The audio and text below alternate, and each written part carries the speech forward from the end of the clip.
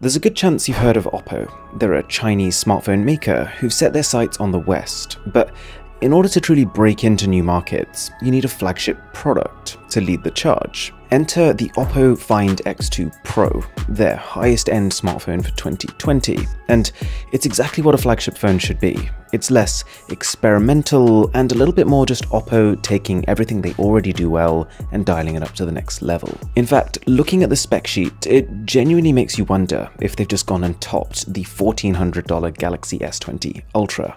First off though, let's unbox it, and I gotta say, this is smartphone packaging done right. It's got a kind of fractured gemstone aesthetic. You really feel like you've sunk down some hard cash for this phone, which is about right really. The Find X2 Pro retails for around 1,200 euros. Nonetheless, I've seen a lot of phone retail boxes. This is top 5, and there's quite a lot of fun stuff inside.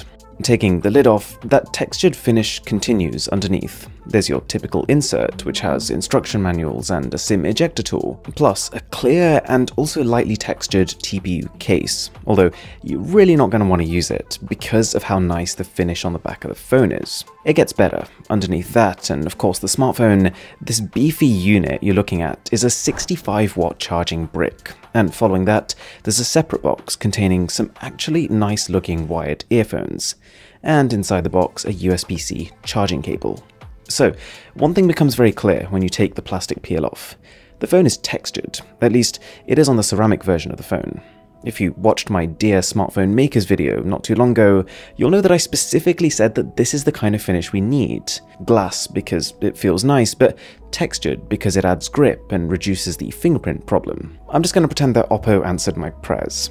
I would say this, while the texture looks like it's really coarse, it's actually not. It's very slightly ridged. I would have almost gone a little bit more, but it's still enough to make a difference. Fingerprints are still visible because it's a black phone, but they're less than they would be without a texture, and the phone also avoids any kind of that sticky clamminess that you can get with plain flat glass. It also looks kind of wacky, almost in the right lighting like it's a liquid surface of sorts. I think they could have done something crazy if they'd combined this with a gradient finish, but hey, it's nice. Also, it does have IP68 water and dust resistance, and it doesn't have a headphone jack. Just on a bit of a side note, if you are enjoying this video, a sub to the channel would be incredible. Now, bearing in mind that my point of reference here is this ludicrously expensive Samsung phone, I'm surprised I'm saying this, but the display is comparable. Both have a Quad HD Plus resolution, which has kind of become a standard now, but the new race is to do with refresh rates, and here OPPO has a leg up. See, the Galaxy S20 Ultra's display is absolutely balls to the walls fantastic, but it does have one catch. If you want to use its super fluid 120Hz display mode, you've got to turn the resolution down. At least for now, it might be fixed in an update. OPPO has no such limitation, 120Hz and Quad HD Plus in simultaneity. It's stunning, but I should caveat this by saying that I personally wouldn't use both the max resolution and the max refresh rate, leaning more towards saving my precious battery. There is another cool thing though. OPPO has developed a technology that can add frames into the videos you watch to make them appear smoother. I was trying it on a Quad HD HDR video on YouTube, and my god, all of this put together is just phenomenal to look at. As expected, it's rated as an A+ display by DisplayMate, which is considered the current authority on screen tech, and it's also all paired with stereo Dolby Atmos speakers. Both phones have bright panels, and actually side by side, if you pulled up a white page on each, it becomes pretty clear that the OPPO can actually go brighter, but that's likely because Samsung equips their phones with anti-glare coatings, and I still side with the colors of Samsung too. Either way, you're getting a hole punch somewhere on the phone, and I don't know, OPPO's is on the side, Samsung's is in the middle. I'm pretty indifferent, but I'd be curious to know which position you guys prefer. I gotta say though, Samsung this year toned down the curves on the sides of their displays, and I didn't quite expect how much I'd enjoy that. This Find X2 Pro has still got quite a deep curve on it, but again, that's personal preference. You probably assumed this anyways, but I should also just reiterate that to use, the Find X2 Pro doesn't feel cheap. The company's paid attention to the small things too, like having a ridged power button and good quality soft haptics. Not the absolute best I've used, but good. Anyways, you're probably wondering, what on earth is going on here? Well, I spent a bit of time with the Find X2 Pro's camera system, and my current conclusion is that it's an improvement where it matters. See, I'm someone who likes seeing good specs on a phone, don't get me wrong, but with cameras in particular, it's really hard to get a good gauge on how the specs actually translate to the image quality. So, on paper, it kind of seems like Samsung is going to rinse the OPPO and hang it out to dry, but that's actually not the case. Both are using new generation sensors for their main cameras. Samsung's is 108 megapixel, OPPO's is 48, but they're both going to end up with a 12 megapixel output. Both phones also have ultra-wide cameras and zoom cameras, but I'll come to this. The Find X2 Pro's photos are great.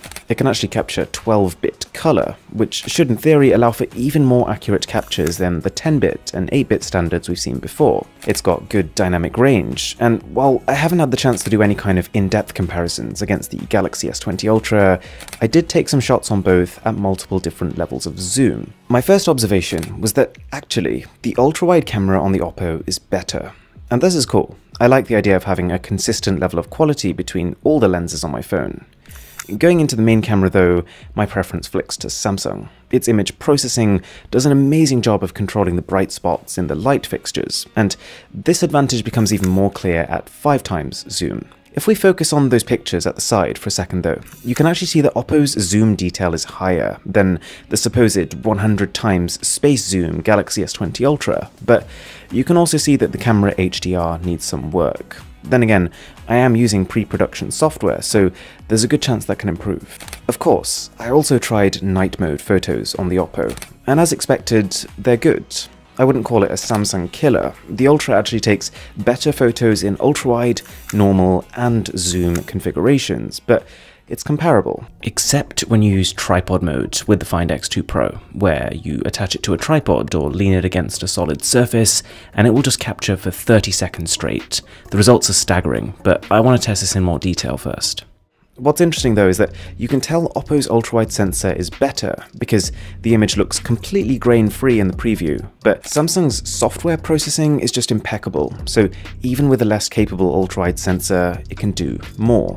I do realize this isn't an OPPO versus Samsung video, but I'm just using the S20 Ultra so you guys have a point of reference. The Find X2 Pro also takes crispy 4K video at up to 60 frames per second, with impressive stabilization and noticeably snappy focusing speeds. You get that kind of professional DSLR background blur too, thanks to the large sensor. Anyways, the other thing that OPPO has traditionally done well is charging, and yeah, they weren't messing around here. The Find X2 has 2 separate stacked battery cells, which allow it to charge completely in 38 minutes from empty. That's nuts, and a fair margin ahead of the hour it takes to charge the S20 Ultra, although that's hardly a bad time either. I say that, but I'm personally definitely in the camp of people that prefers battery life over charging speed. I normally keep my phone charging overnight, and then I expect to be able to use it for a full heavy day without worrying about always hovering around the main socket. So charging speed is cool if you wake up in the morning and you've forgotten to charge overnight, but more often than not it doesn't really affect me. So I would actually side with the S20 in this battery category with its beefy 5000 mAh cell compared to OPPO's 4260 mAh one. That's only just what I'd call acceptable for a phone with such a battery consuming display. It's also worth just mentioning the software, because OPPO has had a shiny new coat of paint with ColorOS 7.1. I wasn't always a fan of ColorOS. A few years ago I would have said it's tolerable but far from ideal, but nowadays it does feel like OPPO is listening. Customization is at the center here. Tons of interesting live wallpapers, and granular control over the way your icons look. Not to mention, it's got a fantastic dark mode that literally coats everything. You turn on this mode, and all of your main applications now have a fresh coat of paint, and one that saves battery. The phone has new animations, like when you uninstall an app, it Thanos snaps out of existence, and you notice it in things like the weather app. I can see why people don't like the way ColorOS looks, but it's becoming tough to argue that it isn't polished. Now, I'm not a huge gamer on my phone. Every now and again a game comes along that I'll play, but even then the chipset is really important to me. I'd say it's my third priority after battery life and camera, because you've got to remember, the chipset also impacts these things, as well as gaming frame rates and just how generally responsive your phone's going to feel. With that in mind then, these two phones are the best of the best. Snapdragon 865 chipsets, they both start with 12 gigs of RAM and UFS 3.0 storage. But one interesting and quite important difference is that the base model of the OPPO rocks in with 512 gigs of storage. Samsung's is only 128, and if you wanted to bump that phone up to 512, that sets you back $1,600, or 1,549 euros. So while the OPPO is far from cheap, it is around 350 euros cheaper than an equivalent S20 Ultra. OPPO's storage isn't expandable, but with 512 gigs, you're probably fine. And of course, 5G is there on both, if it applies to you. So what do I think?